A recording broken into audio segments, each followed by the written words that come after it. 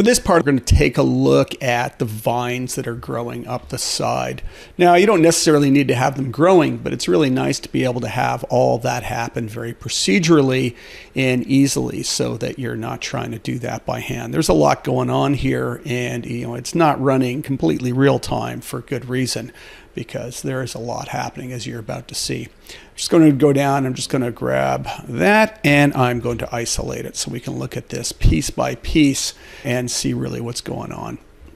So I've got part of the house here, and it looks like the vines are growing up the house. Well, they're not actually.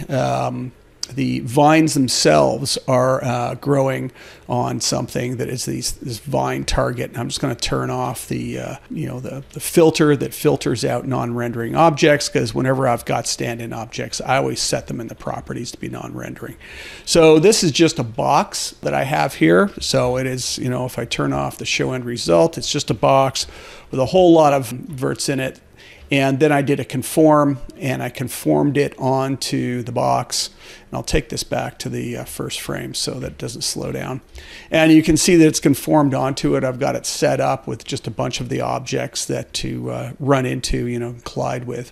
Closest point is being used with some offset to offset it, and then relaxed it. So I relaxed the solution. And then I actually did a second conform again, just to conform it some more. You could do another relax again if you wanted to get it there. Or you could just run it like this, however, whatever works for you, Or again, you could make it out of, just lower res objects and the like, to be able to have something to collide with that is going to be less expensive than having to collide with all the geometry that you're working with. Probably be best to collapse that too at some point so that it's not reliant on the house anymore. It's just a collapsed mesh, but I haven't done that. So now let's take a look what's going on here. We have this main spline going on. So this spline I've created myself. It is just a little tiny spline with two vertices down at the bottom of the stack. So you can see at the bottom stack, it's just this. So I left it like this, and used an edit spline only and show you the, sort of the starting point. So it's just a little spline. Now I've used this little spline 3 times. So I've just made it sort of a single grid snap long, and it's giving me a starting point. And then in this case, I went through and edit spline, and I drew out where I wanted it to be, and kept it a little off the surface. Closer to the surface, the better, but you can see I'm even quite a ways off the surface in places, and all this still works. So the next one is the vine path. I'm just going to go, the vine stock path. So this is again the same little spline. So this is just a copy of that original spline with just 2 knots in it. And in this case, I've thrown a normalized spline. If I show the amount of knots in it, you'll see that there's lots. Put 1,000 in here. This is so that path to form has something to stretch. Now you really, there's other ways I could have done this, I guess, but with the path to form, when I now scrub, you can see that is now scrubbing along. I'm just going to turn off the show knots. So we've got path to form. You can see it's now just animated over time, over the length of time I want this to grow over. So this is now going to drive the stock, so the main, sort of stock that goes up. I have another normalized spline on it. Now this one's not set to a count, it's set to a seg length. And the reason being here with the seg length is that as it grows, I don't want those vertices to be moving. I don't want them to be sliding along the surface. I want them, just in a single place here. So that's actually going to determine how many extra little branches grow off it. So once I've got that growing up, I then have a noise on it. I'll let noise in, of course, then the extra vertices allows the noise to work properly. And I do a conform. And this conform is a shrink wrap to closest point. So it's finding the closest things in that list. And that's that vine target. So that's this object here that it's conforming to and sticking down to. Got a little bit of an offset in there. And, that's about all you really need to get this going. So that noise is crumpling it up, and it's growing through the noise as it comes up. So you can see it kind of, gets jaggy all over the place. And then, conform is conforming it to closest points. And again, the closer you put this to the wall, the more kind of accurate to where it's going to be is. You can see it's kind of jumping up there on a bit of an angle. I kind of liked it. It wasn't too bad. But to get it to look a little bit better above the conform, I stuck in a spline relax. You know, the closer that original driving spline is, this one here, the less likely this is going to do some, you know, odd sort of actions and whatnot as it goes up. Sorry, this one here is going to go up. So right now I've got little problems where you can see sometimes where it starts jumping around, say up here. So if I was a little closer, it wouldn't be that. That's the conform kind of trying different things as it's growing. It's not bad though. It's actually pretty stable, and the spline relax kind of relaxes, you know, helps it out a fair bit. So that gets my main root going up. So the stock itself is a really simple object. We have that here. It's just a cylinder, and it's, you know, pretty straightforward. So it's just got a whole lot of segments in it. Again, you could animate these up so at the bottom of the stack it doesn't have as many or whatever, based on maybe the path to form length, right? You know, as it path to forms up it.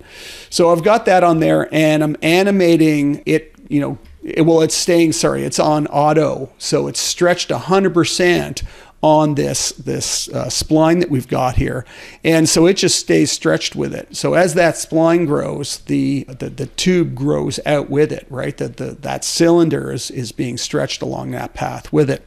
So that looks pretty nice.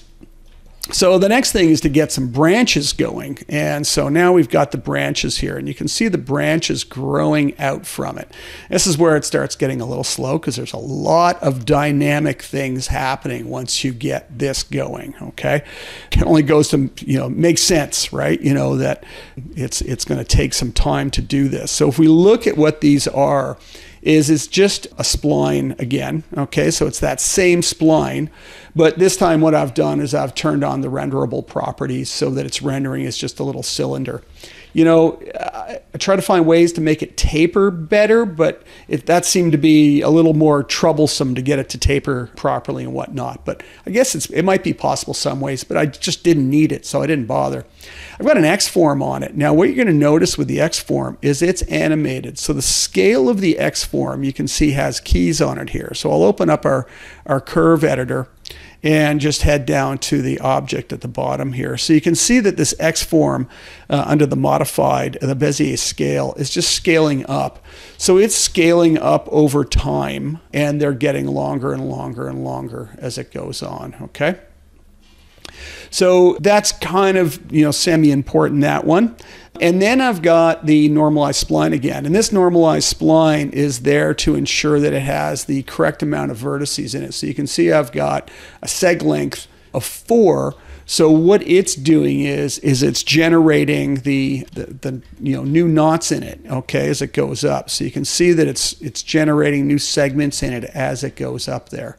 The array modifier is then on here, and the array modifier then is got a retain orientation on it. So that retain orientation is going to force it to point up because its original orientation in the world was pointing up. So it's trying to point up.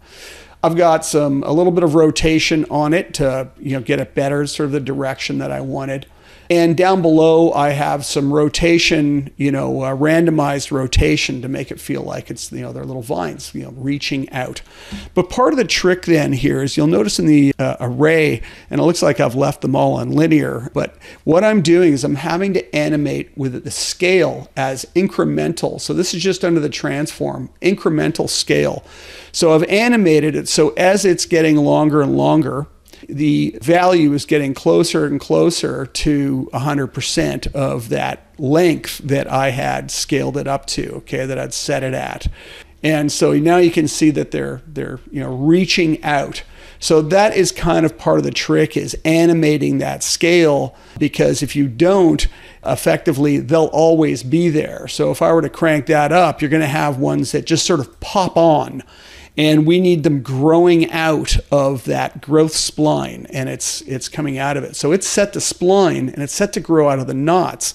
So if we go back to the stock path, that second normalize is the one that is controlling the amount of those that grow out. So you can see I can just change that and make those segments longer, and I'll get less of those growing out of it. So at each and every single knot, it's growing out one of these.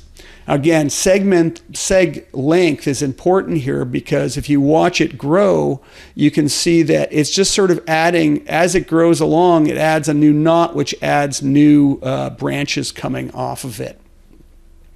So it's growing out, and again, the same sort of thing. It's growing out of it, so I've got a noise on it to noise it up and make it look all sort of rough. I stick a conform on it, and once again, same sort of thing, shrink wrap to closest point, a little bit of offset on it to offset it.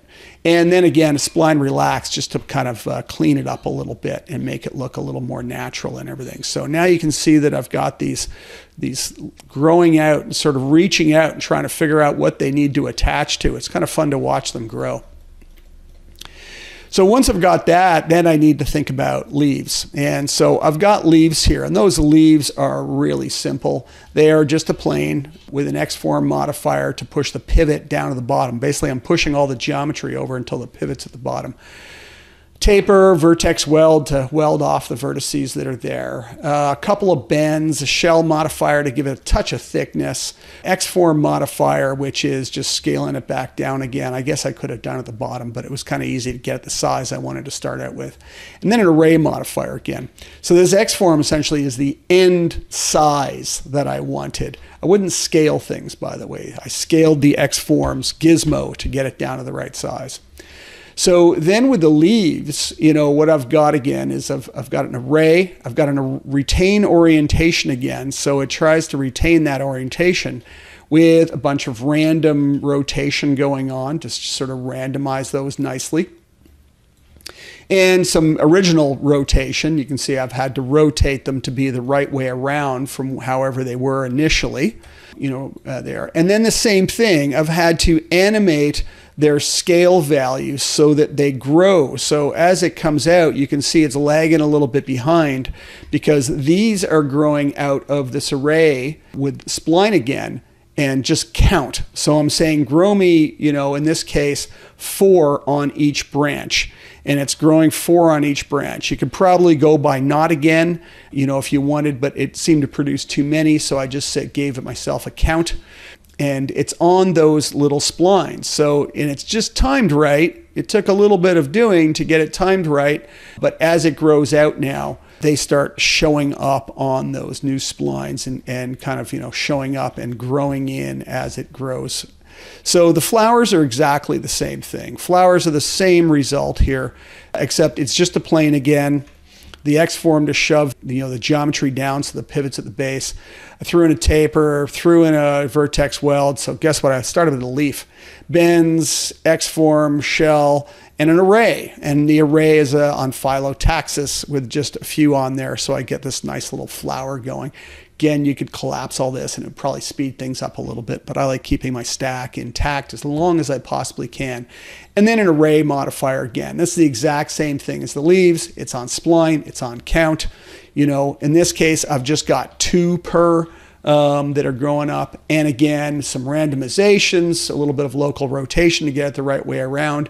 And then I'm animating that incremental scale happening, and it's locked for all axes. So all axes. And so you can see it's kind of growing in a little bit after all the leaves. So the leaves appear first, or I guess you could say the stalk grows up. The extra little branches grow out, the leaves then show up, then the flowers start to grow after that, and it slowly grows all the way to the top looking like that.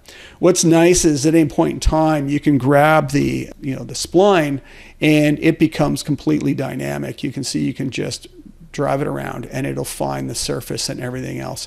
When it gets full length, it starts getting a little bit slow with all of that happening because I've got a lot of little branches happening and everything.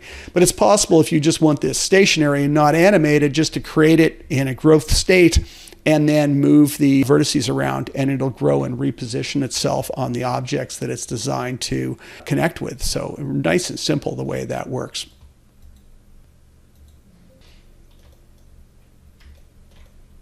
So the lantern is the exact same thing. It has growth coming up and it grows out and around the lantern.